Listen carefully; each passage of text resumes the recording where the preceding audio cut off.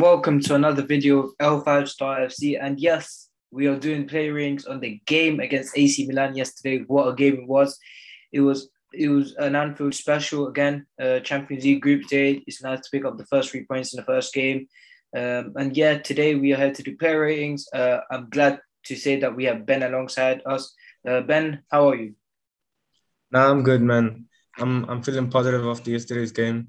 I feel like we definitely needed it as a fan base. Returning to the Champions League, especially after last season. It was good to, to know that we can still pull off victories like that at Anfield. Yeah, certainly. I think the fans were a big part of our victory yesterday. I think the fans there were absolutely electric. The atmosphere there was electric. I think we've missed having a full Anfield just like that on a European night. But enough of that. Yeah. Let's get into the goalkeeper, Alisson Becker. What would you give him for yesterday's game? Listen, I'd say 7. I feel like with the goals that we conceded, there was nothing really he could do about it. But he also didn't have, a wow game. He was just there. So I just give Alisson a 7. Yeah, I agree. I think he didn't have much to do in this game. I think AC Milan did an attack in the best of ways. I think they tried counter-attack on us, worked twice. But I think he didn't have a lot to do. And again, he's not our fault for the 2 goals. He's not an octopus where he can put his hands out anywhere. But yeah, I think I'm gonna give him a 7 as well. Andy Robertson, what do you think? I think he played very well. I think his performance was the one that was a bit underrated. I think his crossing at the start of the game was very good, but also keeping Salamakis quite quiet as well. He was very good. I think that he's done that twice in a row now, keeping Rafinha quiet, and he kept Salamakis quiet as well. So I think he had a great game. I'm going to give him an 8 out of 10. What about you, Ben? I'd say 7.5. Pretty close. He did have a good game, but I feel like in order for him to get an 8, he should have maybe given, an assist or. But he did have a good game though, so I'll give him 7.5 for me. Yeah, fair enough. Now we move on to his fullback partner, Trent Alexander-Arnold, the scouser on our team. He got the first goal. Great goal, great run, great link up with him and Salah. I think he was great. What rating would you give him? I'd give him an 8.5. I feel like yesterday he showed why many regard him as the best right back in the world. I feel like he had an insane game, man. So yeah, 8.5. His dribbling was on par as usual. His crossing was on par as usual. So yeah. Yeah, I completely agree. I think he was absolutely great. I think the way he got that first goal, he absolutely put us in the driving seat. Of course, we could have had many more, many after, but it was just that's how football is. But I think the way he overlapped was absolutely brilliant yesterday. I think that went under the radar. His overlapping was very good. But I think a lot of people would say that he is at fault for not going back to not mark his man for the second goal, I think.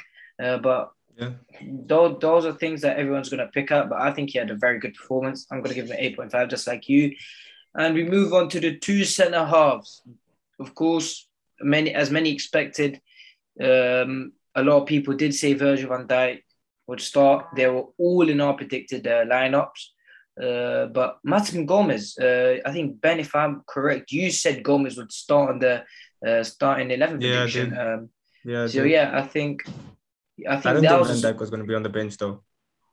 Yeah, same. I think. I said it as well. It's Van Dijk will start, Konate, Gomez, or Matip. But it was a shock to see Van Dijk drop. But to be honest, I think people have to be ready for these type of games for Van Dijk to be dropped, because you cannot forget he just come off an ACL injury. And if you keep on playing him again, he's going to get fatigued. And when you have a fatigue, then you're more likely to get injured. But what would you think on the centre-backs? What would you give them? For Gomez, it's a tough one because I feel like he did have a good game, except for, those 5 or so minutes when we conceded. So I would say I want to give him a 6.5, but I feel like it's a bit harsh. But just for the fact that, I feel like I don't want to blame him for that goal, but especially for the first goal, he was quite Rebic, dragged him out of position. And I feel like that kind of opened the space for them to score the first goal. So It's a tough one, man. But I'd say 6.5, man. Yeah, I think it was massive for him to get 90 minutes under his belt in Yeah, such a big definitely. game. I think again he's probably going to come off a more serious injury than Virgil van Dijk, and he's going to be slowed into the team slowly. But I think he was good. I think, of course, when Rabbit scored, I think he moved out of his position. He should have at least told Matip get the man, or he should have followed him. But I think that's just a bit unlucky by it. But yeah, big 90 minutes under his belt, and hopefully he can have many more games to play. And we move on to Joel Matip. I wouldn't say it was the best of his games yesterday against AC Milan, but I think he got the job done. I think, again, the second goal or first goal, I'm not really sure. He did make a mistake where he just went off his leg and he could have just put his knee up and blocked it. But then again, as I said, it's football, fluky things will happen.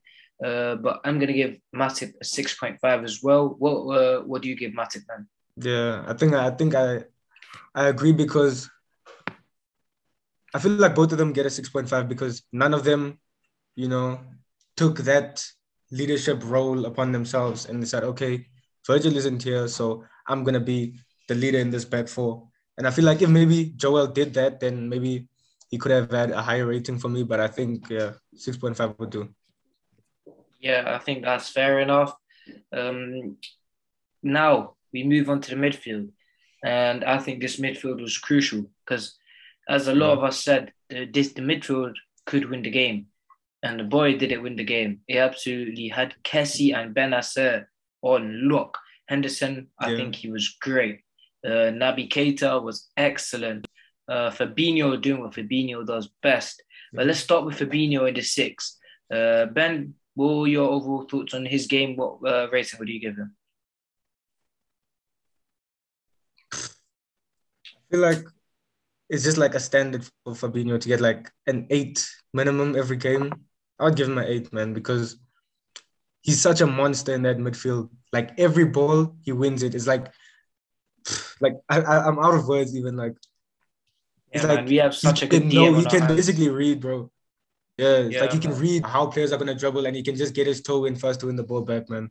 So for Fabinho, I definitely say an 8. He's just he's class, man. Honestly, I he's think, class, man. bro, that when we did sign him in 2018 after the final, it was very, very unexpected. Yeah, he was inches away from joining Manchester United, and just imagine what Manchester United would have been like right now with Fabinho. Right now with Fabinho, that'd be they crazy, are in dire need of a 6, and we are so lucky to have such a world-class DM in our team because he reads the game so well. Bro. He's always intercepting. If no, he's always putting his head in the way. He's absolutely brilliant. I'm gonna give Fabinho a 9. I think he was absolutely excellent. Let's move on to the right centre mid. Of course, Captain Fantastic came in clutch. Yeah. Jordan Henderson. What would you give him, Ben? Man, I'd give him 9.5. That's what I'd give him because I just feel like he ran that game. He controlled the whole game from that centre mid, and that goal just topped it off. It topped off his performance. And, sometimes you wish he would, shoot from distance more often because he has it in his locker. And sometimes he's done it against Chelsea. He's done it against Manchester City, and he did it against AC Milan now. Yeah, because sometimes he'll be in the positions and then everybody's screaming like shoot, and then he'll make like these sideways passes. And then I remember straight after the goal, when he scored, he had a shooting position, and everyone was like, "Just shoot, just shoot." So I feel like Jordan had. Oh yeah, you carry on. No, I was just gonna say I feel like the goal kept up his performance, man. That was a real captain's display, and for that I'd give him 9.5. Yeah, fair enough. I think Jordan is. I think those last 5 minutes where we conceded those 2 goals, I think him pressing, him over committing on the press, I think that creates space in behind. And I think his first half, everyone was good in the first. Everyone was good until the 2 goals. Everyone was amazing. When those 2 goals happened, I don't know what happened. The whole team just capitulated, and I'm glad that Klopp got the head together. And I think he wasn't good in the first half, but Second half, he pulled up, scored the clutch goal. Yeah. Gerrard-esque. That's what a captain should do. That's what a captain has to do. And he's absolutely amazing. And I'm so glad to get him tied down to a new long-term contract. But I'm going to give Henderson a 9.5, just like you as well. And we move on to Nabilad. Very unexpected that he would start. But I did say if Thiago doesn't play, Naby would play.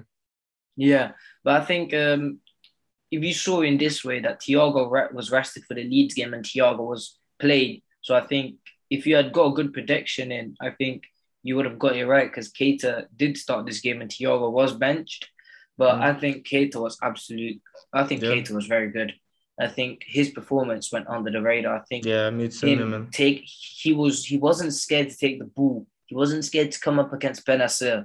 He wasn't scared to come up against Kessie. And I think a lot of people were saying, oh, Kessie's a very, very athletic. He has a lot of stamina. His work rate is immense. I think Naby Keita really showed that Kessie's not all that. He always went past Kessie. He always went past Benacer. I think he's absolutely brilliant. I think he stayed fit now. I think it's been like he was fit for Norwich. He was fit for Chelsea, I think. He was fit for Burnley. So I think his fitness has been good. So hopefully he can keep it up because this is where it's going to tell if we have the squad depth. Because look, we have Norwich on Tuesday. We have the Crystal Palace on Saturday. So I think now the fixtures are going to come thick and fast. So this is where Naby Keita has to be fit. But I think for Naby, I'm going to give him an 8. I think he deserves an 8. What do you think, Ben? I think I'd agree with the 8, man, because Naby I love watching Naby play, dude, because when he gets the ball, smooth. He's so smooth. Exactly, bro. Like he turns and like he reminds me a bit of Kaka. Although I never watched him play, I've seen clips. He just reminds me of Kaka, like how he glides with the ball across the pitch. And also, like, if somebody's pressing him, it's like he's so calm on the ball. He's always gonna make a pass. Yeah, man. Yeah, he's always gonna be the press.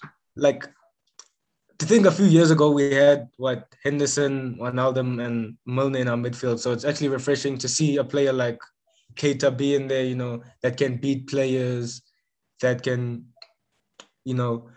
bring other people into the game, man. That's really refreshing to see. So I'd agree. I'd give him an 8.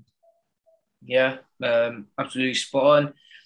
We move on to the right winger, the king of Egypt, the king of Liverpool, Mohamed Salah. What do you think, Ben? I'd give him an 8.5, because he did score the winning goal. He missed a penalty also, but at least he didn't let the penalty miss get him down. Affect him. It kind of like, made him, it looked like it made him more hungry to score.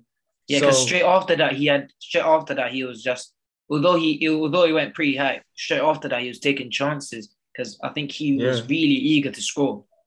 Yeah. So for that, I'll give him an 8.5, man. And that finish, like when he scored the equalizing goal, it wasn't an easy finish, man. Like people underestimated. Yeah. The timing, he had to get the timing right because I think Manyan probably confused him because most keepers would come out for that, but Manyan stayed. Yeah. And I think to have the composure to just use your left foot and just put it into the side netting, it's absolutely brilliant. Yeah, and his link up with Trent on the right was good as usual. So for that, I'll give him 8.5, man. Yeah, same. I'm going to go 8.5 with Salah. I think he played a kind of different role in this game. I think what Klopp was trying to do was get Theo Hernandez and just spread him out because Theo Hernandez really had to stick with Salah. So when that happened, we saw the amount of times Trent got into that space. That's what I'm saying. Trent was so good on his overlaps yesterday because the amount of space that Salah exploited for Trent was unbelievable. Of course, we know he plays as an inside forward normally, but he was so wide and he absolutely executed that role perfectly, keeping Theo Hernandez with him, creating all that space, and of course getting that all-important goal. I think he was absolutely a good goal, good composure. But the penalty, I think it wasn't that good of a pen, but who cares? We won 3-2. It's only his second penalty he's missed as well, by the way. He missed one against Huddersfield. and now you missed one against AC Milan, but it's all good. We move on to the striker, and this raised a few eyebrows when the team selection came out, surely in the group chat as well. I think everyone expected Jota to go central, Mane to go left, but that wasn't the case. And Divock Origi stepped up. I think Origi actually didn't play that bad. I think he was okay, but I don't think he was excellent. I don't think he was good. I think he got the assist, which was absolutely great. I think the assist was actually good. The pass was very good to find Salah. But I think sometimes he just looked a bit lackluster, maybe because he hasn't played in a while. Yeah. But I think it wasn't a bad performance. But I'm gonna give him a 6. I'm gonna give him a 6.5. What do you think, man? I think I'll agree with 6.5 just because of the fact that he got the assist in the second half. If he didn't, it would have probably been lower because I feel like he didn't have a good first half. The first half, he looked kind of a bit lost, you know. I barely saw him in the first half. He couldn't He didn't get on the ball. And even in the second half, okay, he got the assist, but for the whole game, he didn't really test the keeper. So that was kind of, the disappointing thing. That's why I was actually hoping Sadio would start, because even though Sadio has, had a bad run of form, he'll still test the keeper. He'll still have shots at goal because eventually the goal's going to come. Like we saw against Leeds, Sadio's goal came for the third one. And it's like, I don't know, is it maybe a confidence thing or what? Where, I think for Origi, it's just the more games he play, I think he'll get more fit. I think he hasn't played a game in a very long time. That was his first game in a very long time yesterday. So I think, of course, he looked a bit off the pace, but you can't. That's his first game played in a while. So of course he's not going to be that fit. Of course he's not going to. He's not going to be that confident. So I just wanted to say that. Yeah. So what were you going to give him? Do you give him 6.5? 6.5 as well, man. 6.5, fair. Then we move on to the left winger, Diogo Jota. Ben, what do you think about Diogo Jota's performance? I think he played well, actually, even though he didn't score. He got in the positions, tested out the keeper a few times. So for that, I'll give him a 7.5. Just because I feel like he did have some chances where, he could have scored, but he didn't. But he played well overall, man. Yeah, I think there was this one chance on the 4-minute mark for Diogo Jota where Tomori, what a block. Oh my days. I think that was going in as well. Yeah, I remember. It was going in, and Tomori, I don't even know what he did. But I think Jota, I think it was a good performance. I think his passing is slowly starting to improve, which is a good thing. I think his passing, if he just becomes a better passer and not afraid to pass the ball, he will become such a world-class player in the future. He's already a class player now, but if he just gets that passing a little bit more up a level, he's absolutely going to be an amazing player. I think he was good. I think he put the AC Milan defenders under pressure, confused them a bit. He had good shots on goal, but was unlucky to convert. But I think wasn't best of his performances, but I think a 7 is a fair rating for Diogo Jota. We move. I don't think there was a lot of substitutes for them to make an impact. I think Curtis Jones did come on. He looked good. Curtis Jones looked good. For the few minutes he was in, he looked positive. Especially because I think this is his first game since coming back from injury, so he looked positive, man. I'm excited for him this season, especially. I can't wait. I think he'll play against Norwich, so I'm just excited for him, man. He looked really good, especially playing on the left wing. I think he's good on that left. He played on that left against Manchester United in the cup last season. So Thiago came on as well, 71st minute. I think there wasn't a lot to do, although he did keep the game under control, just slow down the tempo, and of course Mane didn't have enough of an impact, although he did come on the 77th minute. And what are your rating? Oh yeah, Milner as well. Milner and Oxlade-Chamberlain came on. I think Oxlade-Chamberlain was decent. I don't think he was that bad, to be honest. Milner doing what Milner does best. Experienced footballer. I remember he was taking it to the corner flag, and then Curtis was just shouting. I remember, man. Yeah, that's where experience takes a big part in these games to just kill time and slowly. But Yeah, finally, the definitely. ratings on Klopp. How do you think he manages games? How do you think his substitutions went? What do you think on Jurgen Klopp?